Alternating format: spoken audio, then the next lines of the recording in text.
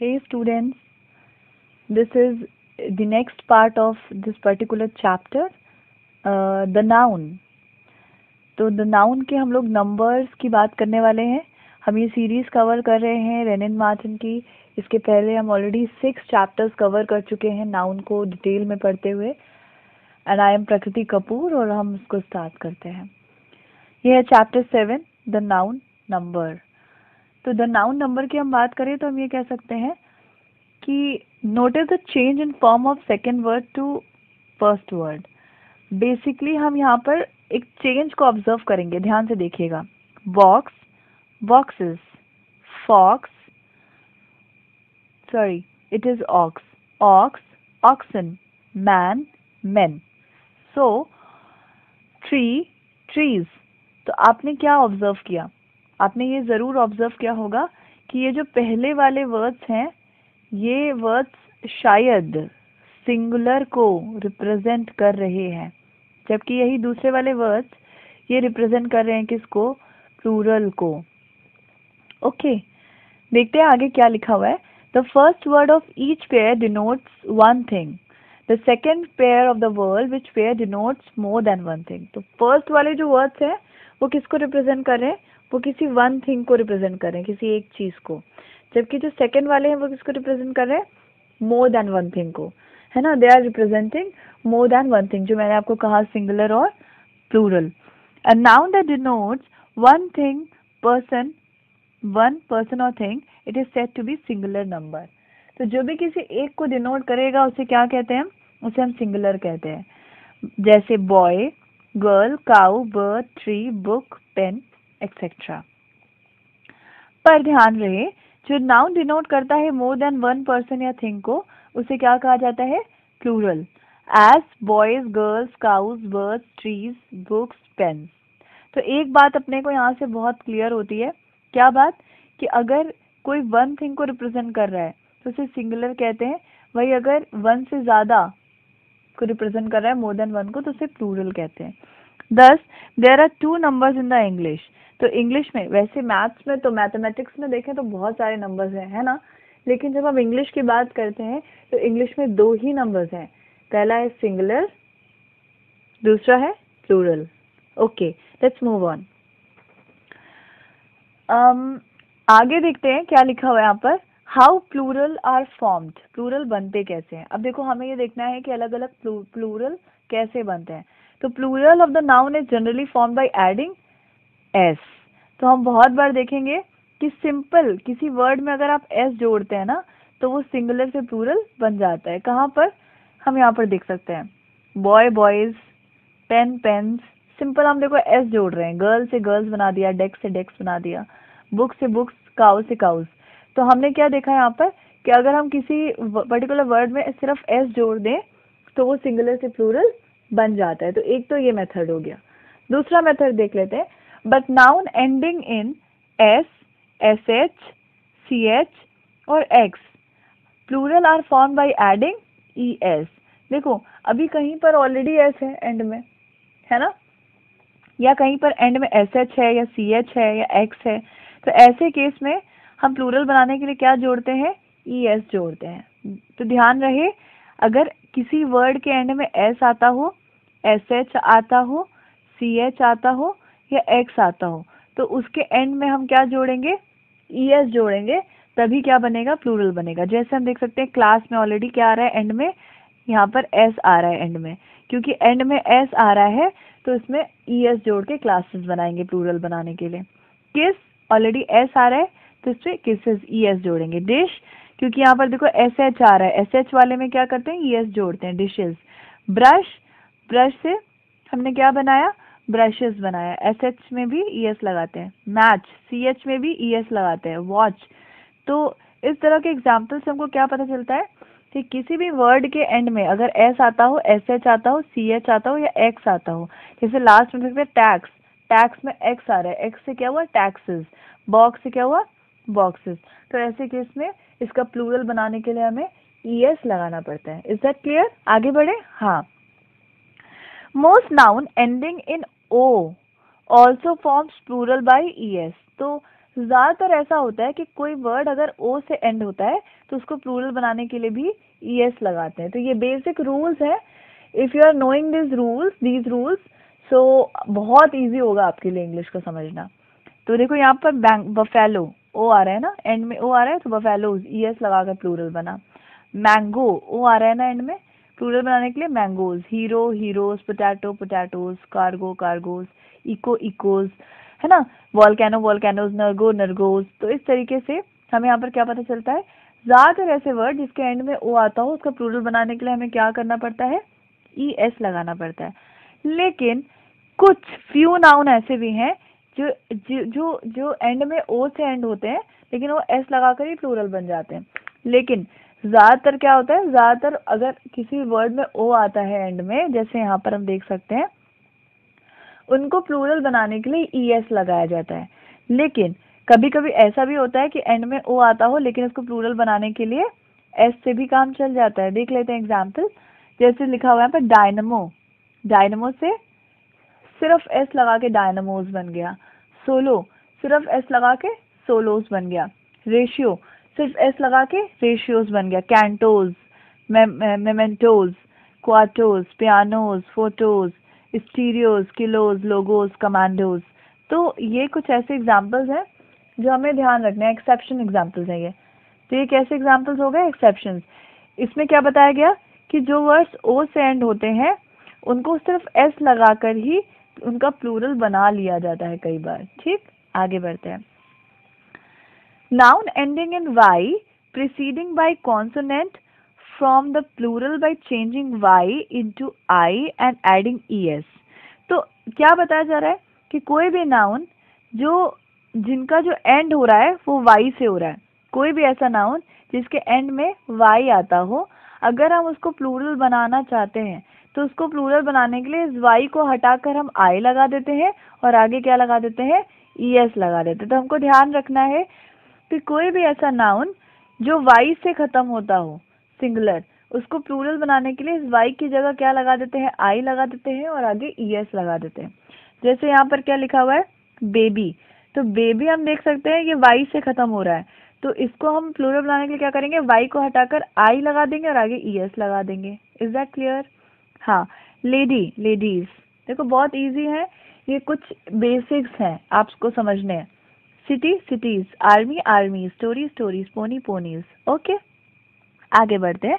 तो following noun ending in F और F E forms plural for F E into V E S. देखो हमें अगली चीज क्या बताई गई, ऐसे बहुत सारे नाउन हैं जो एफ से खत्म होते हैं या एफ ई से खत्म होते हैं। अगर वो एफ या एफ ई से खत्म होते हैं तो उनको प्लूरल बनाने के लिए हमें क्या करना है, हमें उनको प्लूरल बनाने के लिए एफ और एफ ई को हटाकर वहां पर वी लगाना है और आगे क्या लगा देना है, यस लगाना है। ध्यान रहे, देखो थीफ है ना, थीफ से हमने क्या किया, एफ हटा के, एफ को हटाकर यहाँ पर वी लगाया और आगे ई एस लगा दिया। वाइफ से वाइफ, वोल्स से वोल्स, लाइफ से लाइफ। आप इसको ध्यान से देखिएगा, आपको समझ में आएगा। ठीक है, आगे बढ़ते हैं। देखो एफ है ना, तो एफ को हटाकर क्या किया, वी लगाया और आगे ई एस लगा दिया। एफ है ना, एफ को हटाकर क्या लगाया, वी लगाया, ई एस लगा दिया। एफ ई है ना, एफ ई को हटा के क्या लगाया, वी लगाया, ई एस लगा दिया। यहाँ पर एफ है ना, एफ को हटा के क्या लगाया, वी ई एस लगा दिया। तो ये एक बेसिक रूल बन गया हमारा। अभी हमने बहुत सारे रूल पढ़े हैं, कौन कौन से रूल पढ़े हैं देख लो। अगर हमें सिंगुलर से प्लूरल बनाना हो, है ना, तो अगर किसी नाउन में, नॉर्मल नाउन है तो किसी नाउन में नॉर्मल एस लगाकर भी बन जाता है, कभी कभी किसी नाउन में नॉर्मल ई एस लगाकर भी बन जाता है। अब ई एस किस में लगता है, जो एस से एंड होते हैं, एस एच से एंड होते हैं, या सी एच से या एक्स से एंड होते हैं। ये पढ़ा था हमने पढ़ा था कोई नाउन अगर ओ से एंड होते हैं तो उसके आगे जनरली ई एस लगाकर उसका प्लूरल बनता है, लेकिन कभी कभी ओ से एंड होने वाले नाउन के आगे एस लगाकर भी उसका प्लूरल बन जाता है ना। हमने देखा था, कुछ एग्जाम्पल्स हमने यहाँ पर देखे भी थे, जैसे हमने यहाँ पर आपको बताया था ratio, ratios, canto, cantos, etcetera. अगला हमने क्या देखा, अगला हमने देखा कि अगर कोई वर्ड सिंगुलर में वाई से एंड होता है तो उसे प्लूरल बनाने के लिए हमें क्या करना पड़ता है, वाई की जगह आई और ई एस लगाना पड़ता है। Is that clear?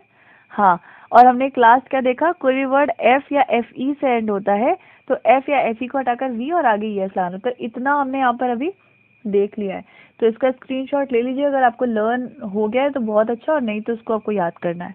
आगे बढ़ते हैं, बात करेंगे यहाँ पर कि कुछ एग्जाम्पल, कुछ एक्सेप्शंस भी हैं कि एफ से एंड हो रहा है ना, एफ से एंड हो रहा है, लेकिन एफ से एंड होने के बाद उसमें दो तरीके हो जाते हैं, या तो आप एफ की जगह VES लगा सकते हो, या कभी कभी सिर्फ एस लगाकर भी वो दोनों ही करेक्ट होता है इस केस में। जो हमने आपसे कहा था ना कि अगर एफ से या FE से एंड हो रहा है तो उस केस में आप क्या करते हो, एफ और FE की जगह V लगाते हो और आगे ES लगा देते हो। लेकिन कभी कभी वो एफ के आगे नॉर्मल एस भी लग जाता है, जैसे वॉर्फ, तो वॉर से वॉर्फ्स भी बन जाता है और वॉर्फ्स भी बन जाता है, ठीक है। स्कार्फ से स्कार्फ्स भी बन जाता है, स्कार्फ, दोनों ही करेक्ट होते हैं यहाँ पर। Other words ending for FE S S, पर कुछ ऐसे वर्ड्स भी हैं जो FE से एंड होते हैं लेकिन उनके आगे ES ही लगता है। तो इंग्लिश हैज मेनी एक्सेप्शंस, तो आपको ये भी समझना है। जैसे चीफ F से एंड हो रहा है लेकिन नॉर्मल एस लग रहा है, सेफ, प्रूव्स, गल्फ, गर्ल्स, तो आपको इन चीज़ों का भी ध्यान रखना पड़ेगा। आगे देखते हैं क्या लिखा हुआ है। A noun form there plural by changing inside vowel. कभी कभी ऐसा होता है कि एक नाउन जो है उसके अंदर में जो वावल आता है उसको चेंज किया जाता है। जैसे यहाँ पर हम देख सकते हैं एग्जाम्पल कि मैन में जो ए आ रहा है ना, ये एक वावल है, इसको बदल के क्या कर दिया, प्लूरल बनाने के लिए ए को ई कर दिया, मैन से मैन हो गया, वुमेन, वुमेन से वुमेन हो गया, फूड से दोनों वावल को चेंज करके फीट, टूथ से टीथ, गूस से गीज, माउस से माइस, लाउस से लाइस। तो ये भी एक है कि आप इनसाइड वावल को चेंज करते हैं। क्या कर रहे हैं हम यहाँ पर, इनसाइड वावल को चेंज कर रहे हैं, ठीक है, ऐसा भी किया जाता है। आगे देख लेते हैं, there are few noun from plural by adding en to the singular. कभी कभी सिंगुलर से प्लूरल बनाने के लिए हमें क्या करना पड़ता है, en ऐड करना पड़ता है। जैसे यहाँ पे लिखा ना, ऑक्स से ऑक्सन, चाइल्ड से चिल्ड्रेन, तो ये en लगाकर प्लूरल बनाए जा रहे हैं, ठीक है। तो plural of fish is fishes, the form fishes is less usual. Some noun have singular and plural alike. कभी कभी ऐसा भी होता है कि उनका सिंगुलर और प्लूरल सेम होता है, ये भी आपको देखने को मिलेगा। जैसे swine, sheep, dear, code, trout, ये सब जो ऐसे वर्ड्स हैं इनका जो सिंगुलर है वही प्लूरल है, कोई चेंजेस नहीं होते। तो please go through it once, it is very important, ठीक। आगे बढ़ते हैं। Some people reach the age of 3 scores and 10, the sari cost me 5000 rupees. तो ये हमको बता रहे हैं कि कुछ वर्ड्स ऐसे हैं जो कभी भी एग्जाम्पल्स हैं उनके, कुछ वर्ड्स ऐसे हैं जो सिंगुलर प्लूरल में सेम रहते हैं। आगे देखते हैं, सब nouns are used only in plural. कुछ नाउन ऐसे होते हैं जो हमेशा प्लूरल ही होते हैं, जैसे बिलोज, सीजर्स, टोंग्स, स्पेक्टेटिव, सबसे इम्पोर्टेंट एग्जाम्पल और फेमस भी। जैसे कोई भी ऐसी चीज़ है जो पेयर को दर्शाती है, अगर कोई भी ऐसी चीज़ है जो पेयर को दर्शाती है, जैसे आप कहते हैं ट्राउजर्स, पैंट्स, जीन्स, तो वो प्लूरल ही है भाई, क्योंकि उसमें दो हैं, पेयर है ना। स्पेक्टिकल्स, तो वो प्लूरल ही होते हैं, ना सिंगुलर की तरह हम यूज नहीं कर सकते। नेम ऑफ सर्टेन आर्टिकल्स और ड्रेसेस, जैसे हमने यहाँ पर देख भी लिया, trousers, drawers, breaches, jeans, tight shorts, पैजामास। Certain other nouns as, जैसे कुछ और नाउन भी हैं जो प्लूरल ही होते हैं हमेशा, है ना, जैसे प्रोसीड्स, थैंक्स, एनल्स। तो ये सब इम्पोर्टेंट है, ये हमारे बेसिक्स हैं, तो गो थ्रू इट वंस, एक बार जरूर इनको पढ़िए। सब nouns originally singular are now generally used in plural. कुछ नाउन ऐसे हैं जो सिंगुलर ही होते हैं पर कभी कभी इसे प्लूरल की तरह भी यूज किया जाता है, जैसे arms, riches and Aves. Riches do many things, तो रिचेज जो है अमीरियत को दर्शा रहा है, ठीक है। The following nouns look plural but they are in fact singular. कुछ नाउन्स ऐसे हैं जो दिखते तो प्लूरल है पर होते सिंगुलर हैं, जैसे मैथमेटिक्स, फिजिक्स, इलेक्ट्रॉनिक्स, ये सब सब्जेक्ट्स हैं, ये एक एस लगता है इसमें लेकिन ये फिर भी सिंगुलर होते हैं। तो ध्यान रहे इसके आगे कभी भी मैथ्स आर वेरी टफ कभी नहीं कहते, मैथ्स इज वेरी टफ, तो ये सिंगुलर है ना, इसलिए तो इज लगा रहे हैं हम, है ना। फिजिक्स इज वेरी डिफिकल्ट, तो हम इस क्यों लगा रहे हैं, क्योंकि ये सिंगुलर है। Name of some games billiards, droughts, mathematics, news, है ना। ये सब चीज़ें जो है वैसे मैं आपको बहुत अच्छे ट्रिक से भी आगे समझाऊंगी। फिलहाल आप मीजल्स, बिलार्ड्स, इनिंग्स, ये सब जो होते हैं सिंगुलर ही होते हैं, दिखते प्लूरल हैं खाली। मीन्स एक ऐसा वर्ड है जो सिंगुलर भी यूज होता है, प्लूरल भी यूज होता है, डिपेंड्स। ठीक है, अगर ये वेल्थ की तरह यूज होता है, wealth, it is always plural. ठीक, और अगर ये दूसरे वाले थे तो बाई अनफेयर मीन्स, तो ये हमेशा सिंगुलर, ये सिंगुलर भी यूज हो सकता है। Meaning of wealth, it is always plural. He succeeded by this means और दीज मीन्स, तो वो दोनों तरह से यूज हो सकता है। ठीक है, आगे बढ़ते हैं। सर्टेन कलेक्टिव नाउन दो singular in forms are always used in plural. कुछ ऐसे भी कलेक्टिव नाउन्स हैं जो हैं तो सिंगुलर पर हमेशा प्लूरल की तरह यूज किए जाते हैं, जैसे poultry, kettle, vermin, people and gentry. तो डोंट वरी, मैं इसकी बहुत प्यारी ट्रिक बताऊंगी आपको। फिलहाल please go through it once, एक बार आप इसको विजिट जरूर करिए। तो यहाँ पर लिखे हुए हैं कुछ एग्जाम्पल्स। ठीक, हाँ, यहाँ पर लिखा हुआ है compound noun generally forms is plural by adding S to the principal word. Compound noun क्या होते हैं? कंपाउंड नाउन वो होते हैं जो दो तीन वर्ड से मिलकर बनते हैं। जैसे यहाँ लिखा हुआ ना, देखो हम देख सकते हैं क्या लिखा हुआ है। यहाँ लिखा हुआ है कमांडर, कमांडर इन चीफ, तो ये कंपाउंड नाउन हुआ, तीन वर्ड्स हैं इसमें। अब ऐसे केस में क्या किया जाता है, इनका प्लूरल बनाने के लिए क्या करते हैं, प्रिंसिपल वर्ड में एस या ईएस लगता है। प्रिंसिपल वर्ड क्या है यहाँ पर? कमांडर। तो कमांडर्स इन चीफ होगा, कमांडर इन चीफ नहीं होगा, ये ध्यान रखना है हमको। Code of male, codes of male. Sun in law, sons in law. तो प्रिंसिपल वर्ड जो मुख्य वर्ड है ना, उसी में एस या ईएस लगाकर ये प्लूरल बनता है। आगे बढ़ते हैं, और भी एग्जाम्पल्स आप देख सकते हैं। डॉटर इन लॉ से डॉटर्स इन लॉ, स्टेप सन से स्टेप सन्स, एक्सेट्रा। तो go through it once. Passer by बहुत पूछा था एग्जाम में। We say spoonfuls and handfuls because spoonfuls and handfuls are regarded as a one word. तो कभी कभी ये भी कहते हैं कि spoonfuls और spoonful क्यों नहीं कहते, या फिर handsful क्यों नहीं कहते, क्योंकि ये अलग अलग वर्ड नहीं है, कंपाउंड नाउन ही नहीं है, इसीलिए। ठीक है, many noun taken from foreign language keep their original plural form as। देखो, कुछ फॉरेन लैंग्वेज से लिए हुए वर्ड्स हैं जिनका एक कुछ और सिस्टम है। ठीक है, तो जैसे इसको किस तरीके से चेंज करना है, जैसे रेडियस का रेडियाई हो गया, फॉर्मूला का फॉर्मूलाज हो गया, हमारे आम तौर पर सुने हुए वर्ड्स हैं। तो ये जो है फॉरेन वर्ड्स हैं, तो इनका एक कुछ अलग सिस्टम है, तो इसको भी एक बार विजिट करेंगे आप। नेक्स्ट देखते हैं, कुछ ग्रीक वर्ड्स हैं, तो उनका भी प्लूरल बनाने का एक अपना अलग तरीका है। तो go through it once, very important.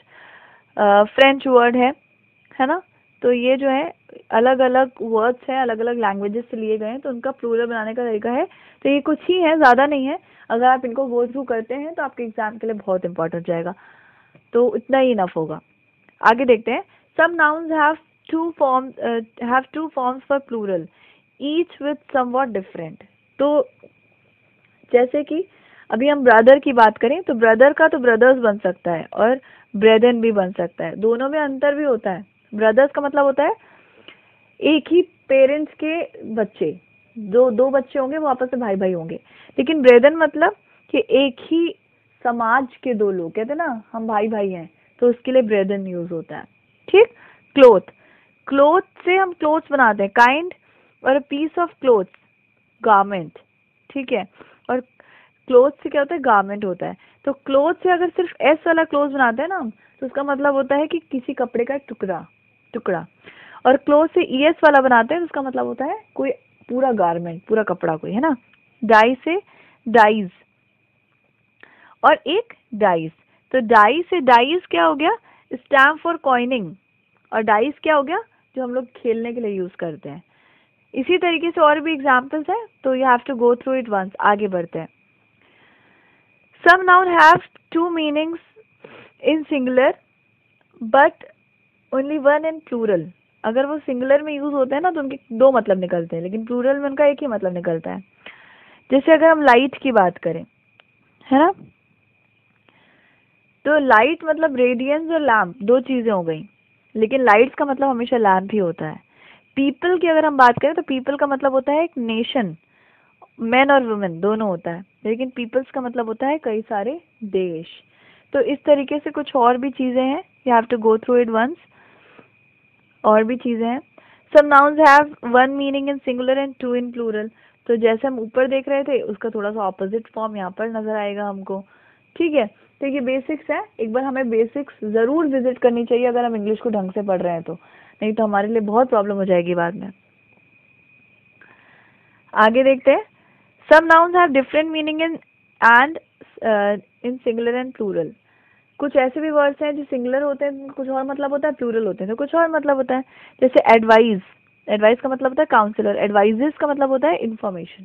कहते हैं मुझे एडवाइस चाहिए तो आपका सलाह चाहिए, और एडवाइजेस मतलब होता है इन्फॉर्मेशन।